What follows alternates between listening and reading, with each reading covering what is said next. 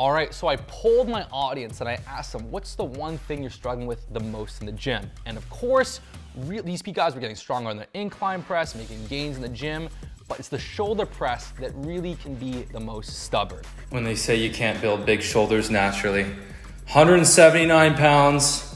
Now, it's a sort of a catch-22 because it's also the shoulder press, getting strong in it, it's really gonna make your physique pop and separate from the pack. There's a lot of guys that got, a pretty big chest, sometimes big arms, but it's very, very few that have those really well-developed shoulders. And again, I'm a big fan of doing, some high volume rest pauses, lateral raises, rear delts, that can really help.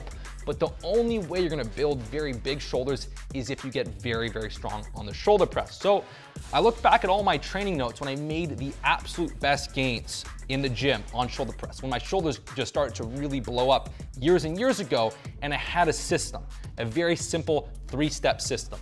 With shoulder press, it's hard to really hit PRs 5, 6, 7, 8 weeks in a row, okay? It's one of those exercises that can be stubborn. So my system was very, very simple. I started with standing barbell press. I did 3 weeks of standing barbell press. Now, if you have micro plates, you got 1.25 pound plates, you can add 2.5 pounds total each workout, which is really, really good. Otherwise, you can do, basically 5 reps one workout. The next week you go to 6, and then when you get 6 reps, you increase it by 5 pounds the next week, and you might go for 4 or 5. Regardless, you're gonna do 3 weeks of the standing barbell press. I like to do it reverse pyramid, 3 sets. A heavy set, for 4 to 5, another set for maybe 6 reps, and the final set, 8 reps, okay? So you do 3 weeks of standing barbell press. Now, if you keep hitting the standing barbell press, it's very common you're gonna either hit a plateau, or sometimes you come into the gym and you're weaker. You got 6 reps, or you got 5 reps, and you come in, you only get 4. So I really find this is when exercise rotation really shines. Do 3 weeks of standing barbell press. Then you're gonna do 3 weeks of the seated dumbbell shoulder press. Now I like to go a little bit higher on the seated dumbbell shoulder press. My first set will be 6 to 8 reps. Second set, 8 to 10. Third set, I'll still do 8 to 10 reps. Reverse pyramid, 3 minutes rest between, okay? And so the benefit of the seated dumbbell shoulder press is that you don't have to have as much core stabilization. You're sitting down, you've got the back support, and so you're really gonna overload your shoulders. It's gonna be more of an upper body dominant movement. Whereas with the standing barbell press, it's a lot of core, stability. To hold a heavy weight and press it requires your whole body working together. So with the seated version, you're really just able to really strengthen and build, the pressing muscles.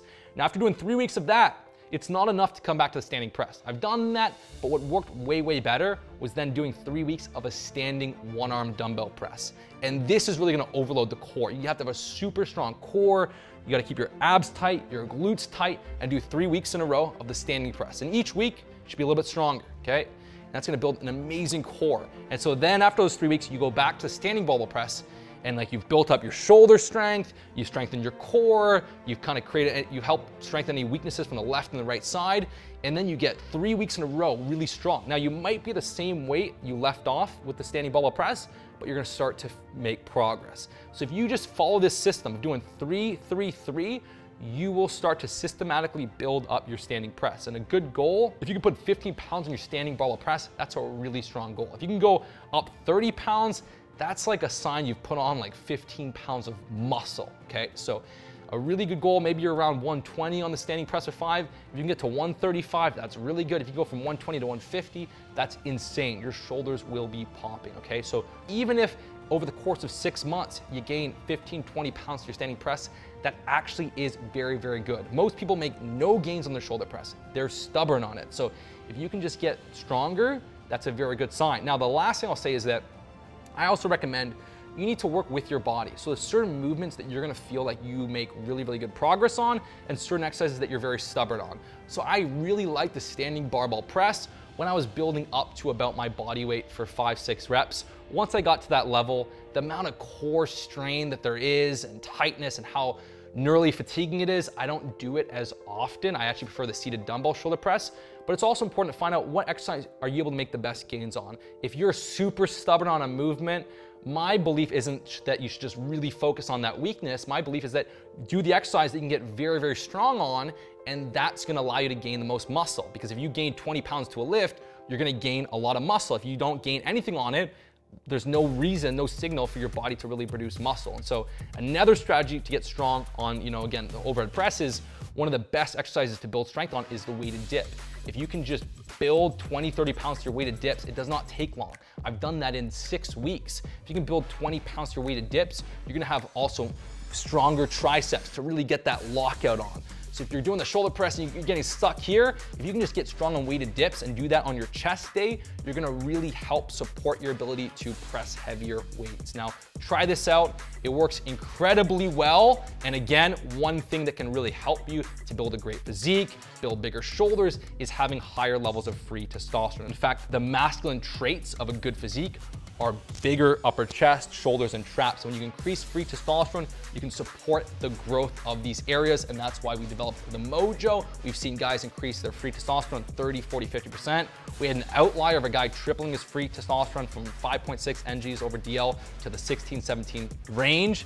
Now that's really unheard of, but a 20 to 30% increase in free testosterone can help support building up those shoulders and the upper chest. And the guy, Bridger, that was able to triple his free T, he went up 20, 30 pounds on his shoulder press and he got way more jacked. So make sure if you want to really optimize your gains, the Mojo can support you, especially if your free testosterone levels are around the 10 to 15 NGs over DLs. If you get into high teens, low 20s, that's where you can really shine. And my free Ts are in the 20s, and that's really helped me build awesome shoulders. One more thing I want to address, of course, is that most people just think the muscle that packs on your upper body, that all the size goes to your chest and back, that these are the areas that have the most room for growth. And based on the research, based on really measuring muscle tissue in 3D scans, what they found is the shoulders have the most potential for muscle size. Secondly is the triceps. So if you're doing a lot of those shoulder presses, focusing on getting strong on them, and you're doing some weighted dips, you're gonna build an awesome physique. And I really find that this strategy of doing the standing press, the seated dumbbell shoulder press, and the standing one arm, which is an old school lift that a lot of the old school bodybuilders used to do, does an amazing job at building incredible shoulders and a very strong core. If you combine on your other upper body day doing the weighted dips, you're gonna bust through plateaus like clockwork.